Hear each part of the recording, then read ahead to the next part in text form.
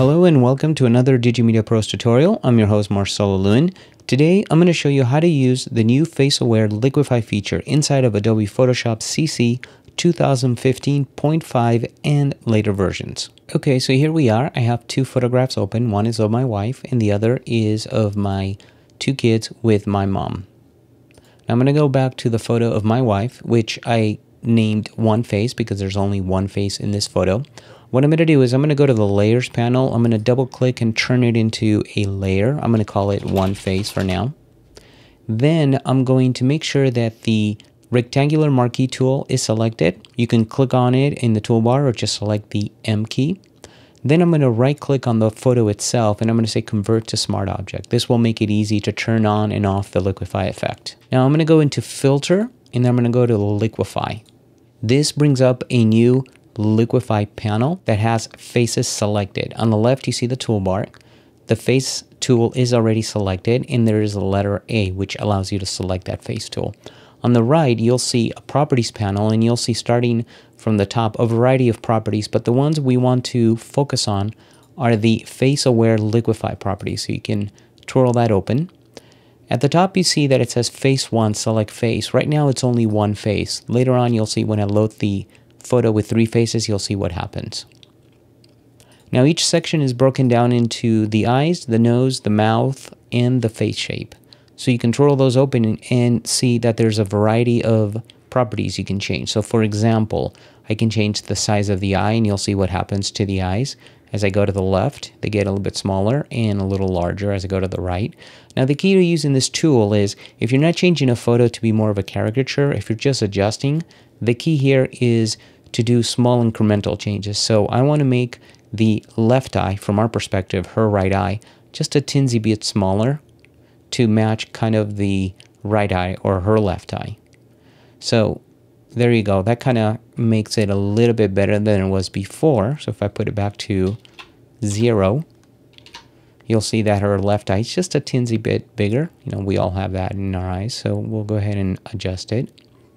Now you can also adjust the height of the eye, so I'm going to go ahead and adjust that. Now notice one thing, that I'm not adjusting the left eye only, it's actually adjusting both, and that's why you want to make small incremental changes here. You can change the width, but the width I'm going to leave it as it is.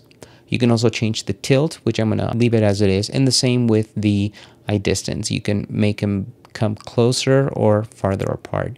In this case, I'm going to, I adjusted it just a little bit. So now I've got the eyes done. The other thing I was thinking of adjusting was the chin height and the jawline and the face width. So I'm going to go ahead and adjust the width just a little bit. And I'm doing this, even though she's beautiful already, I'm doing it to show you the before and after later on. Now, since I adjusted the width of the face, I'm also going to adjust a little bit of the height of the chin. So if we move it, you can see it's very tiny incremental moves. The same thing with the jawline. I'm going to make it just a tinsy bit on the thinner side. There you go. And I'm kind of happy with that. Now, even though we've controlled many properties through the property panels, you can also put your mouse over each facial feature, for example, the eyes, the actual face. And you can see if you leave your mouse over it, it'll say forehead, it'll say chin height, jawline. And if you adjust any of these, it'll automatically adjust your properties panel. So what I'm going to do is I'm going to close all of these twirls. And I'm going to go ahead and adjust the nose, and I want you to see what happens to the property panel. I'm going to go ahead and adjust the nose height. So I just adjusted it, and you can see that it actually opened, and you can see what it adjusted. So I can bring it back to the way it was. Now, one final thing is, because you do have the ability to use the facial tool, there's one thing you can do with the face tool that you cannot do in the properties panel, and that's when you put your mouse over the cheeks, you can see there's a move, and you can actually move the cheek, and you can move each cheek separate. So I can do, so you can see right here, I'm adjusting the left cheek from our perspective, her right cheek. You can do the same thing with the nose, so you can move it up or down. And also you can move each eye separately. So I can move this one up and this one down. Now, of course, I want to go ahead and undo that. And the way you undo any changes you've made is by hitting Command-Option-Z multiple times. That's multiple undo.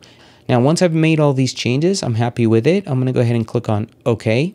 And you already saw the change right there. So what I'm going to do is I'm going to go ahead and click on the Smart Filter display visibility icon here to turn it off, and you can see that was before and this is after. That was before and this is after, so you can see the changes. Now if you want to get back into it, all you have to do is double click the liquify. It'll bring you back to the changes you've made before. I'm going to go ahead and hit cancel. So now we're going to switch to the photo of 3 faces. So I'm going to go there, and now I'm going to go ahead and double click the layer, convert it to a layer. I'm going to go ahead and right click and make sure I convert it to a smart object. Then I'm going to go to filter and then click liquify here, or here it shows it already because I've used it before, but I'm going to click on here. Now it brings it up. Now I'm not going to go through everything again because it's the same thing for each face, but you can see it detected 3 faces. And then basically this is face 1, face 2, face 3.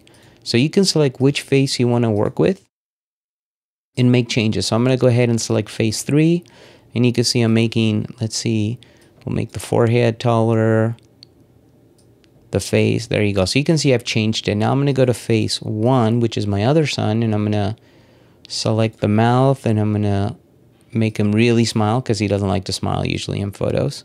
So there you go. I've made that change. And then I'm going to go to face number 2, which is my mom in the middle, and I'm going to make her smile. Now you can reset each face separately by selecting the face and clicking on reset, and you can see my mom right here. I'm going to click on reset, and it reset her. Now you can go through each face and click on reset, or if you want to reset all the changes in the faces, just click on all, and that resets everything.